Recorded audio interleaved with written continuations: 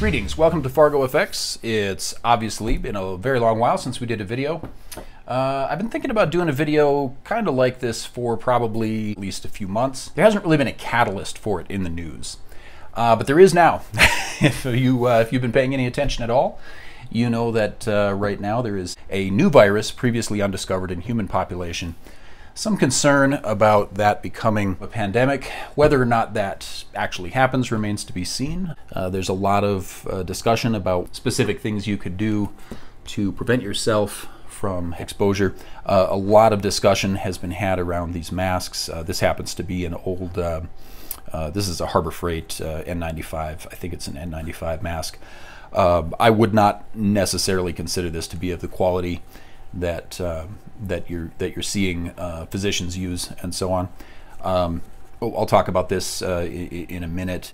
Okay, so the idea here is, I think it was originally I was going to call it the Biohazard Bug Out Challenge or something like that, and kind of call on other people to do the same. Show me, what you have going on, and if any of you want to do that, you go ahead. What might you include in a bug out bag that wasn't maybe just, hey, the social order is breaking down, and or maybe there's a natural disaster and I no gas at the gas station and I might need to go on foot, and what do I take? The old get home bag idea. This isn't exactly that. This is much more of a tailored specifically to some type of biological hazard. And I was going to make it more general, but I think because of the timing of this video, I think it's good for us to have this discussion. Because the best way probably to avoid panic and avoid fear, well, there's a couple of ways. One, you could just ignore the news, because as it turns out, most things kind of blow over. But another way is to be prepared, because if you're prepared for something before it happens, then of course you experience much less fear and concern because you're ready for it. Okay, so with that said, I am going to touch on this briefly and then we'll move on to a couple of other things. There were a lot of people wearing masks, and that was one of the early recommendations is, hey, if you get a mask that's designed to filter out a certain size of particles, that could be an effective barrier. Let's just say it's of questionable value. One of the significant things that a mask can do for you is, if you're wearing a mask, you are much less likely to touch your nose or mouth. Okay? So in terms of preventing yourself from getting the illness, it does serve that function, that you're not, maybe you're touching a surface and it has some bacteria or some virus on it, depends on, in this case we're dealing with a virus, and you don't want to bring that up to your nose, eyes, mouth. If you have a mask on, you're less likely to actually bring it to your nose or your mouth. Another role that it plays is if you do happen to be sick, because remember, this is an illness that seems to have a wide range of different kind of levels of symptoms, from some people who are perhaps not even symptomatic at all or barely symptomatic, all the way out to people who have pneumonia. And so if you do happen to have the sickness, even if you're not aware that you have it, it may not be a bad idea to wear a mask like this, because you're less likely to cough and expel particles out there. So these aren't completely without value, but I think their value can be overstated. I'm not going to try to talk you out of it. The other thing, and I learned about this fairly recently, a mask that protects your eyes. It has side guards that come around. This type here actually almost forms a seal against your head, okay? So if you have your eyes completely covered and you have this to cover your nose and mouth, you are much less likely to give this virus to somebody else, okay? And because you are protecting, you're blocking yourself from touching your mouth, touching your nose, and touching your eyes, there's also a really good chance that you can substantially reduce the likelihood that you are going to get this virus. But that's not all. There are other things we got to do. Here we have everybody knows hand sanitizer. This just happens to be a keychain variety. There's lots of different types of hand sanitizer out there. Make sure you have enough. If you're packing a bag, a lot is going to depend on is this a bag you're going to keep in your trunk? Is it a bag you're going to keep somewhere in your house? Or maybe it's just going to be a pack that you have on your back that you bring with you to work or whatever. That will have some effect on the items that you choose to carry and how large those items are. Regular hand washing is very good. If you have access to water and can wash your hands, you may not always be able to do that. If not, definitely carry some hand sanitizer with you. A lot of these things may be applicable specifically to this latest virus, but they also apply in many other situations. Much of what you're going to see here is It's the same type of thing that would prevent against various types of flu and maybe also some bacterial infections, some other things. So let's see what else. Oh yes, I wanted to get this involved because as one who does a lot of metal work, I happen to have a mask that would probably be much more effective than these two things put together. I have an actual mask that's designed, and you can screw in different filters here, but it's designed to really filter out all the way down to tiny particles and even vapors, depending on what type of cartridges you use. And so that'll be a key. If you order a mask like this, make sure to order cartridges that are designed for filtering out whatever it is you're trying to filter. So this has a nice big eye shield, and it's rubberized around here, and it's, you can tighten it down and really, I mean, I can create a really good seal around my nose, my mouth, my eyes in an event like this. And as far as I know, these types of things are not in short supply right now. So if you go and order, they cost a little more. I forget how much I paid for this one, but you could probably find a pretty decent one for around $50, maybe plus the cartridges. Might have to do a little research to find exactly what cartridge to use to get the best, maximum protection.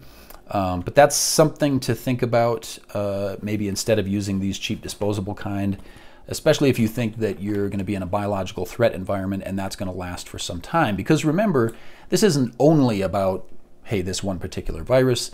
This is a part of a broader kit, a broader strategy to be prepared kind of no matter what happens. I have relatives who lived in a place where there was a chemical spill, and having something like this could have been very, very useful. Okay, so it's not just, these aren't just such outlandish, doomsday kind of scenarios. I know people who have had experiences where they could very much have used something like this to protect themselves. So I've got a bag up here. I'm going to put some of these things in. This bag is kind of a, this wouldn't be a backpack style bag. This is more of a, maybe something you'd keep in the trunk or keep in a locker at work. It's big enough that I can throw a few things in there and even have some extra items if I want to, as long as I keep it relatively light, so it's something I can throw over my shoulder.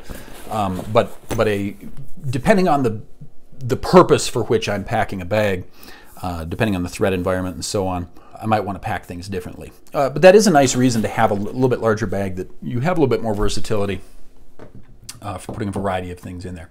Another thing that I would probably always include in just about any kind of get-home bag, bug-out bag, whatever you want to call it, is some type of first aid kit. Now this is a really, really small one here. I think I maybe need to restock this one a little bit. It's got some Band-Aids in it. This type of thing will come with, Band-Aids and maybe some, well, here's some antibacterial ointment. A lot of times you'll have a, this happens to be sunscreen lotion, but same kind of concept there, okay? That it would come in a little container like this, and you might tear it open to be a one-time use for applying to a cut or a gash that was pretty bad, You can purchase these things. You can buy them at the store. You can buy them online. Amazon has a ton of different ones, different sizes. There's military surplus ones, whatever. What I would say is do a little bit of research, and again, try to match your first aid kit or your little med kit. Try to match it to the threat that you anticipate facing. Some will come with tourniquet.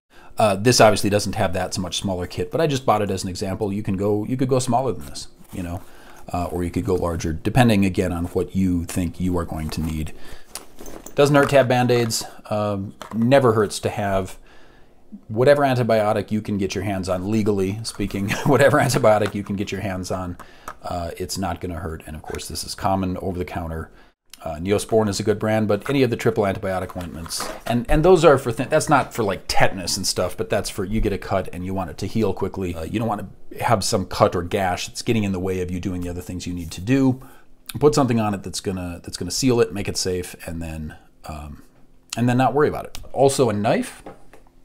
Knives are valuable for any number of reasons. This is a Kershaw. I think Kershaw, in terms of a blade that's a very high quality knife at a relatively low price. Stepping it up a little, and this again will depend a lot on what kind of environment you see yourself in. This of course is a Glock, like military Glock knife. Heavy, but also well built. strong and well built. It's not a beautiful knife. It's not really a collector's piece. It's very utilitarian. But it's such a thick blade that it could be used for a lot of things. You could use it for batoning, to split wood. You could use it for digging. I wouldn't be inclined to use a knife that was this heavy in a kit that I was planning to be very lightweight. Maybe something I was just going to slip on my back and go, and would occupy a relatively small space. But again, in a in a big bag doesn't matter if it winds up weighing 15 or 20 pounds by the time I'm done. A lot of that's going to be personal choice. Water, always bring water. A number of different reasons to bring water, and actually here's another. Okay, eye wash is a good thing to have with you. Water can do the same function. Obviously, water helps you hydrate. If you have any burns, chemical burns, anything like that, obviously you can use water as a way to mitigate. But also you can drink it, right? A bottle like this gets you through what would otherwise be a really, really miserable few hours. If you've got a couple of bottles like this, just to keep you hydrated, it's going to make a big difference. Yeah, you're not going to die from 24 hours without water in most situations, but you're going to be a lot happier if you do have some water. And you never know when your 24 hours is going to wind up being 48 or 72. So when it comes to having a bottle of water, I might have, again, there's some size and weight limitations to consider, but probably, I don't know, probably at least 2 bottles. If you can stretch that to 4, you're going to be, you're going to be ahead of the game. And then having something like this, an eye wash, hey, how many different times and how many different ways has this been the only thing that I've needed when I was in a given situation? I had something in my eye. I didn't need to have a bug out bag for biological anything, but I got something in my eye and I was like, man, I need to get this out of my eye. This is a largish bottle for what you might need, but again, if you're in a biological or chemical threat type of environment, it's not a bad idea to have more than you think you might need. So having something like that can be a help. When we think about personal defense, if you wind up in a situation where maybe you're up against some whatever, wild animals, dogs, angry people, whatever it might be, having a good trusted brand of either pepper spray or gel or some other type of a chemical irritant or whatever's legal where you are, not a bad idea. I would much rather, if I come face to face with an angry dog or something, I would much rather defend myself with something like this than have to shoot it, or worse yet, have to fight it with my bare hands, right? So having something to defend yourself with is better than nothing.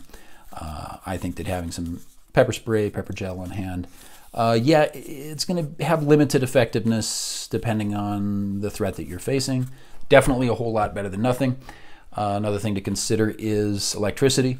If you want to be able to use your cell phone in whatever emergency it is that you face, what happens if the battery goes dead? Here's an example. I mean, you can buy these things for probably 10 bucks off of Amazon, or a lot of times you can just find them in places 10, 12, 15 bucks. You can get a decent solar charger. They may take a little while to charge up, but they often have clips that just, you can clip this thing right onto your pack and then let it ride in the sun, or clip it onto your shoulder or whatever and let it ride out in the sun. And while you're walking, put it up on the dash of your car or whatever, and it'll charge up. And usually they carry about enough charge to recharge a cell phone, sometimes a little more. There's a lot of different brands, some bigger, some smaller. Some of them are designed for recharging laptop computers and tablets and all sorts of things. So having something like this doesn't cost a lot of money, gives you a little extra peace of mind if you're going to be relying on any kind of electronics. I didn't cover this before, but again, this kind of goes along with the hand sanitizer. You may want to be able to sanitize surfaces before you use them. Another thing that I wanted to include, but it wasn't handy for this, but everybody knows how to get them. Get some rubber gloves, some kind that are good for, rated for various chemicals, and a thicker rubber glove, something that's not going to tear very easily. And then just some sanitizing wipes. And look for one that specifically says it kills coronavirus. Might as well. This one does.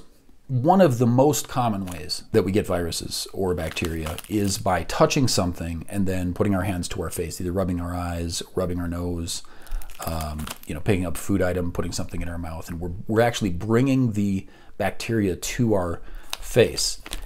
We're bringing the virus to our face, and that's how it gains entry into the body. So you have something like this, wipe down doorknobs with it, wipe your fingers with it, throw it away, go straight through the door. Better yet, have some rubber gloves you've put on, some good tough thick rubber gloves that are designed to handle chemicals. And as you go through doorways, keep using that stuff. Do not touch your face. And when you get somewhere safe, remove those gloves, inside out, right? So you start with the back and you pull them off inside out, discard them, and then maybe use something like this, even though it's harsh on your skin. I'm not recommending using this a lot, but maybe use it for short periods of time. And if you are in the place that you are hoping to keep as a safe environment, okay, so you've made it to where you're going to go, use something like this to wipe down the surfaces inside of that place.